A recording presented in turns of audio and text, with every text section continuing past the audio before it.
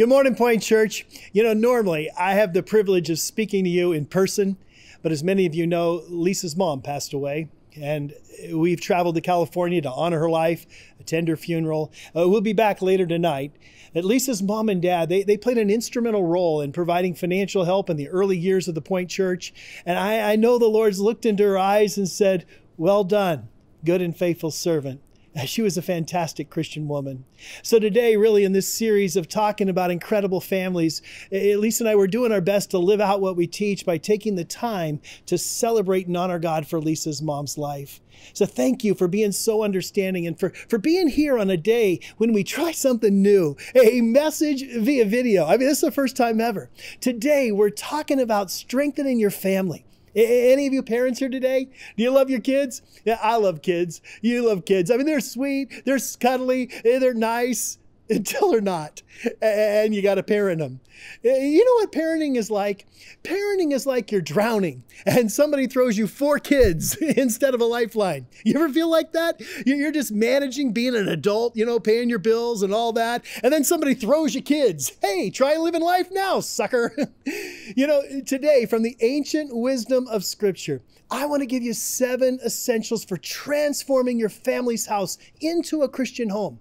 You see, it's possible for 2 Christian parents to be in a house together, but never lead a Christian home.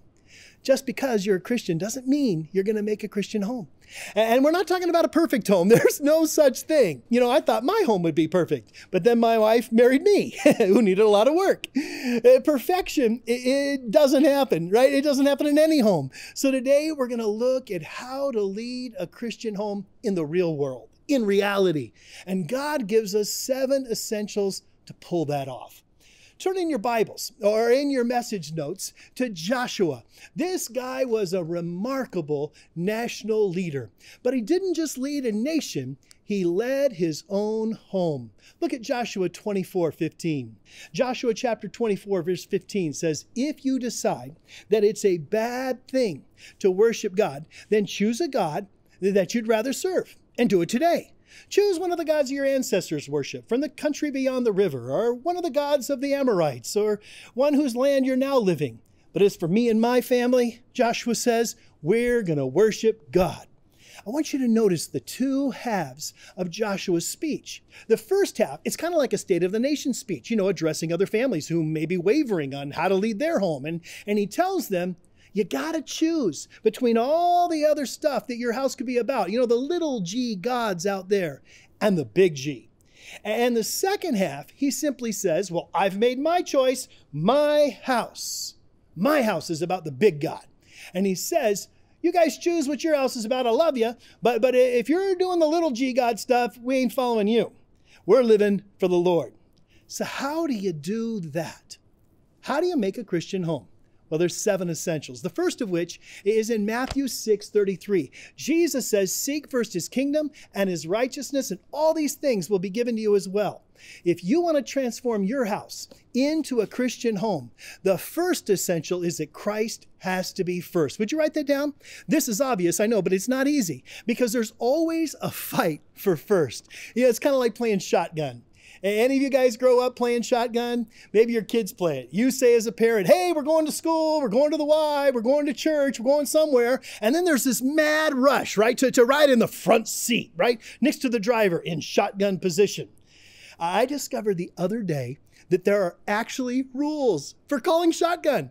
Have you seen this website, shotgunrules.com? They've formalized the rules.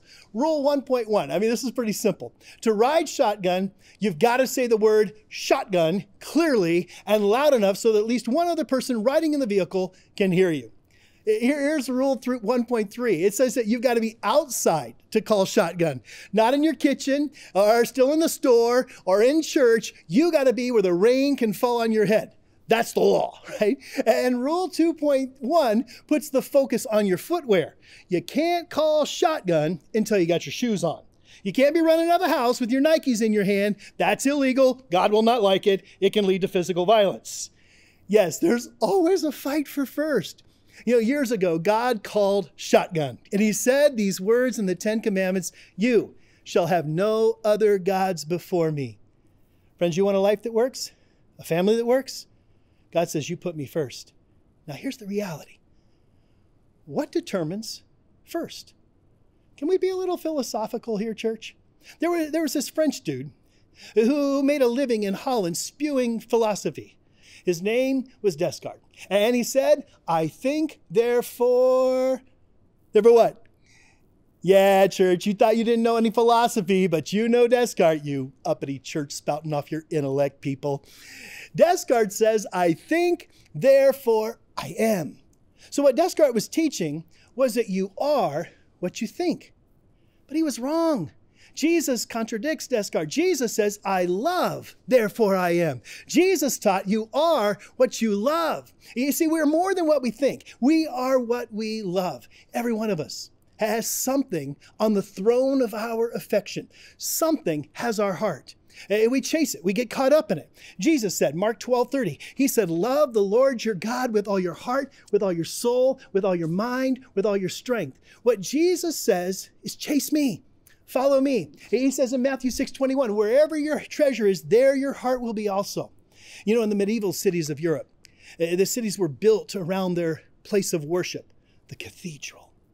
This is Strasbourg Cathedral, built in 1439 on the French-German border in the city of Strasbourg. Everything in the city was built around this church. It was the place of worship, the place of learning, the very heart of the city.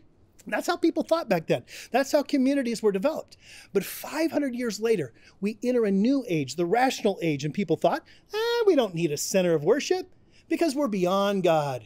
And they didn't realize that they're made in the imago Dei, the image of God, which means if you don't worship God, you're going to worship something else. So soon, new worship centers were built.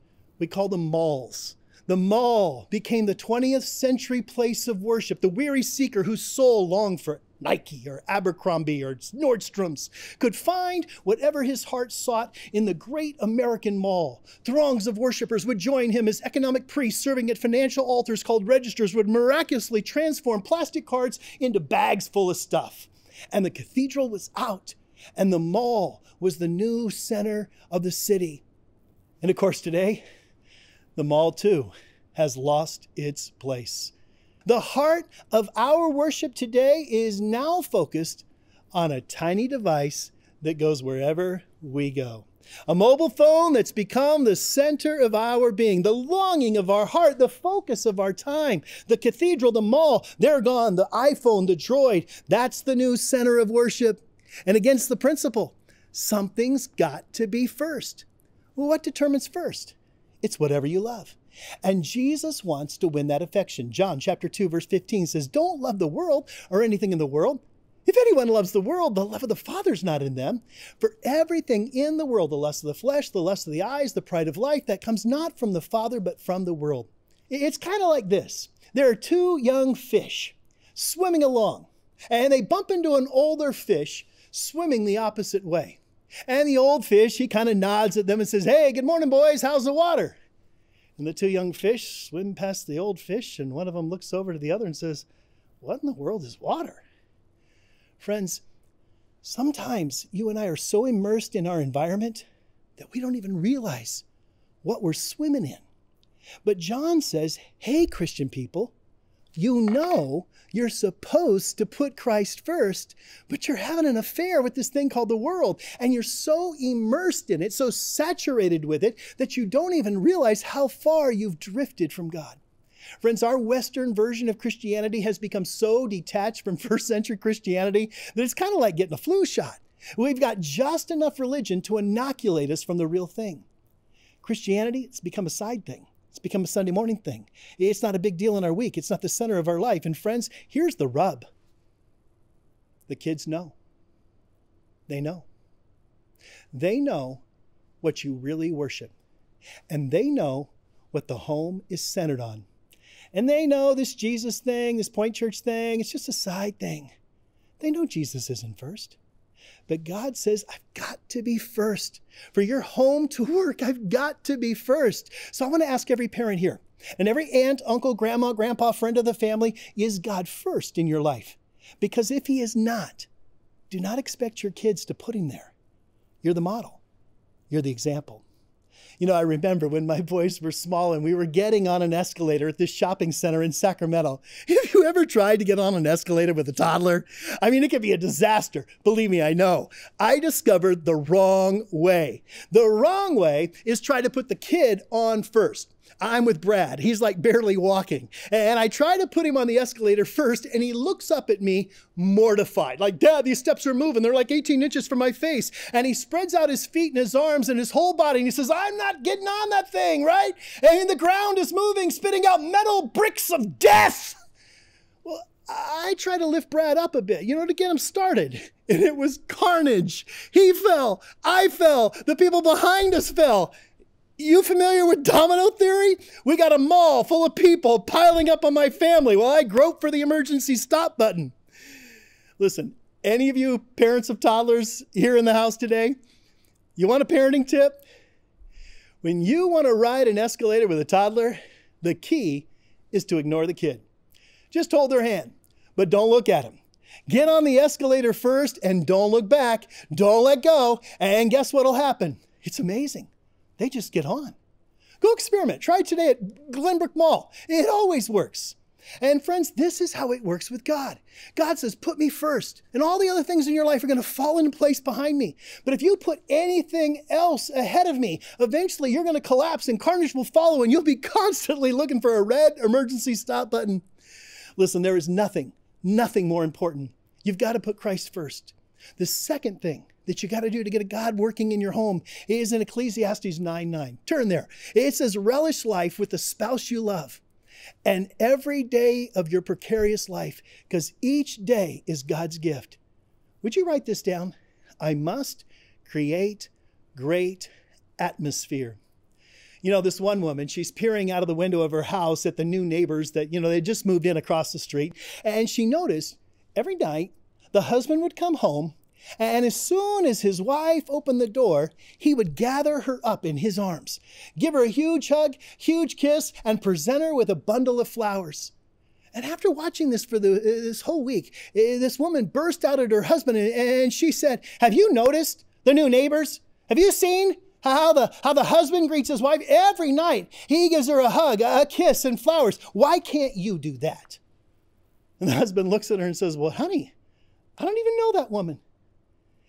Listen, every one of us gets to set the atmosphere in our home. Creating a good atmosphere means two things. First, establishing clear authority in my home. Ephesians 6 says, children, obey your parents in the Lord, for this is right. Listen, sometimes obedience is missing. Sometimes kids rebel against the rules, but many times it's the rules themselves and the lack of authority that's missing.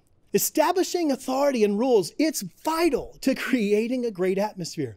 Do you know every fun place that you go in life is fun, not because it has no rules, not because it's anarchy, but because there are expectations. You ever go to a water park? It's a blast, but they have rules. I mean, you got to wear a swimsuit. You can't just go sliding down in a tuxedo. Everywhere that's fun has rules and somebody who's enforcing them. Can I just speak to the dads here today? Authority is a big deal for us dads. Men like to be in charge. I'm in charge of my home. I know that because Lisa told me I could be. Truth is, friends, all Christian dads report to Christ. Proverbs 3:6 says, in all your ways, you're going to submit to him. In other words, men, if you think of yourself as the big boss, got to think again. There's only one boss in a Christian home, and that's Jesus Christ. And as we gain our authority from Christ, so authority then is present in the home like Christ is present in your heart and ensuring that kids are safe and they know the rules are enforced. You see, when you care enough to enforce the rules in your home, your kids are never going to tell you this, but secretly they like it because they know deep down you actually care. Yeah, I know there's a balance. Ephesians 6 tells us, fathers, don't make your children bitter about life. Instead, bring them up in Christian discipline and instruction. And on the flip side of establishing authority is the second part to creating atmosphere, and that is providing lifelong affection. The world of a kid, it's full of some unhealthy touches. And sometimes it comes at the hands of a bully, sometimes from somebody much worse. Kids need moms and dads who hug and kiss them. And I don't care what size and age they are. Sometimes I care if, they haven't showered in the past week, but kids need hugs and kisses even as they grow up into teenagers and adults. And this is a great counterbalance to the discipline that authority figures have to dish out. You know, a kid can take a consequence much easier from a parent who's always loving on them. Someone physically distant, not so much. Some of you guys do really well at this when kids are small.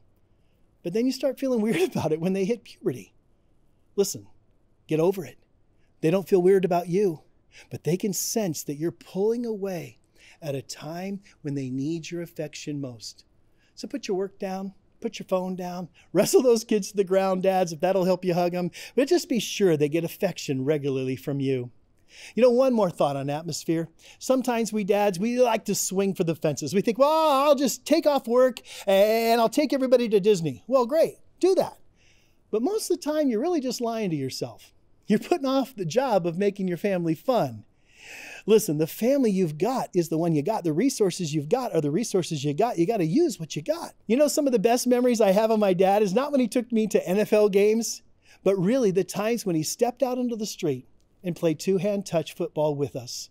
Some of the best memories I have of my mom are not from expensive trips, but from the times where she got us boys sitting at the table, making gingerbread houses and decorating cookies.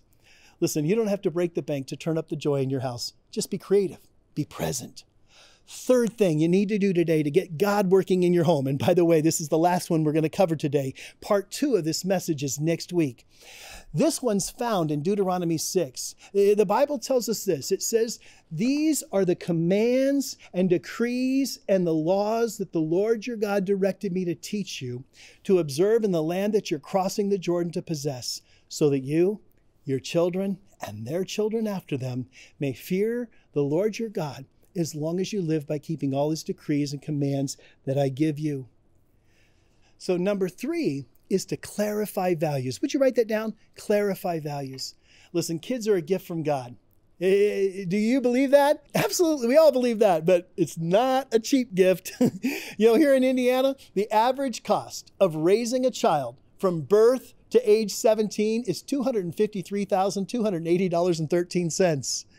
I don't know why that data comes from the Department of Agriculture, but I'm serious. I mean, this figure's from a USDA report. Perhaps it's just how much my kids drinking milk each day. I don't know. You know, in fact, the other day, my boys are out for a walk, and they met a guy. He's about my age, who had a Ferrari and a Lamborghini parked in his garage. He's a collector. And Trevor and Ethan were like, Dad, where's your Ferrari? Where's your Lambo? And I'm like, boys, my exotics are standing right in front of me. They're like, oh, Dad. And I'm thinking, you know, I'm just glad I had boys, because that $250,000 per kid, I think it doubles for girls. You know, kids are costly, but kids are valuable. And there's really 3 ways that kids catch our values. And really only one of them is trustworthy. The first is from Romans 12:2. It says, don't conform to the pattern of this world. You see, our culture, it has a value pattern, and they want to impose it on our kids. You know, kids tell us, but Mom, but Dad, everyone says, everyone's doing it. You know, so you can get your values from external sources. Would you write that down? You can get your values from external sources. But taking a poll isn't how a Christian family sets their values. You know, the second source of values is indicated in Isaiah chapter 55, verse 8. The Bible says, for my thoughts are not your thoughts. Neither are your ways my ways, declares the Lord. You know, sometimes our own thoughts and feelings, they impress values upon us. You got external sources, and now there's some internal sources. I remember talking to this one dad. He'd gone out on his wife, and when I talked to him, I really expected that he'd just be crushed, you know, kind of repentant about it. But he wasn't. He said, you know, Ray, I think I found my soulmate. I said, no, you didn't. You're not being led by God. You're being led by your feelings, and your feelings have deceived you. Listen, when you go with your thoughts and your feelings, you can pretty much justify doing anything.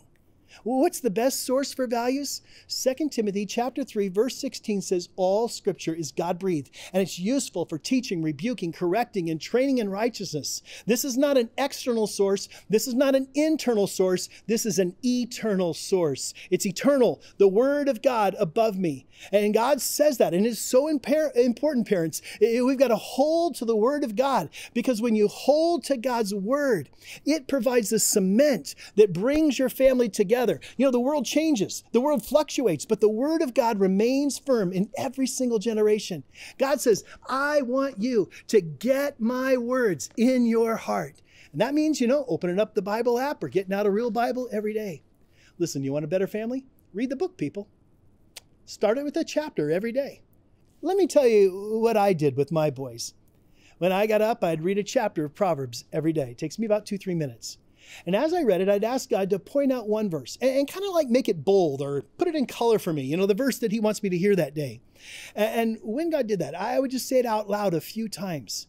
And then when I would take my youngest 3 sons to school, I would tell them my verse of the day. Kind of like a daddy bird dropping a little meal into the baby bird's mouths, And some days, I'm telling you, that verse provided some fuel for conversation en route to school. And other days, my kids are like, oh, this is what it's like to have a preacher for a dad. Listen, I challenge you adults. Proverbs has 31 chapters. Today is February 2nd. Tomorrow, open up Proverbs to chapter 3 and read it. You'll be done in 3 minutes. Pick a verse, make that verse your verse of the day. Tell it to your kids, share it with a friend. Let God speak to you through that verse. Church, you've got to eat from the word of God more than just one day a week. Otherwise, you're going to be a spiritual wimp your whole life. Feed on the word of God, friends, and I guarantee you, you'll grow wiser, you'll grow stronger, and your kids are going to see how they can live this out too. Listen, parents, you've created an eternal soul. What you think about that?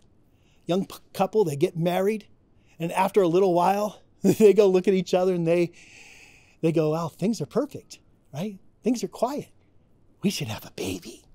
I mean, nobody ever says we should have a teenager. They want a baby, right? And now they've got no idea what they're really saying. But friends, we all need to realize that when you decide to have a baby, you're really partnering with God in the creation of an eternal soul. Did you hear that? An eternal, forever soul is created. And when you have that child, you're responsible for that child. Your kids, they may not be reading the Bible, but friends, they're reading you. They're seeing your faith at this moment in time. And they're noticing and filing away the values that you have in your life. You want them to be incredible physically and academically, but friends, look at the number one thing that you should want them to be. Look at how you want them to be spiritually. Don't make the mistake of sacrificing everything for their grades or for their sports. I mean, that's parental malpractice. You got to be careful that you're teaching them to worship God and play sports. If you're not, you might end up teaching them to worship sports and play God. Listen to me. You got to start with God. You got to connect them to a church. You got to make sure they're in spiritual community, because that's going to set them up with a spiritual discipline that will never leave them for the rest of their lives. Values are modeled. What we say, they're going to forget. But what we do, what we model, will serve our kids for life. Hey, you've been fantastic paying attention to a brand new medium. Thank you so much for trying this with us. I'd love to hear your feedback on how that worked. But let's do this right now. I'm going to ask one of our pastors to come and lead us in prayer. I can't wait to get back next week and take on the second half of this. You're going to come back. I'll try to be here myself. Hey, let's take this time to honor our God together. Let's pray together. Would you bow your heads as we pray?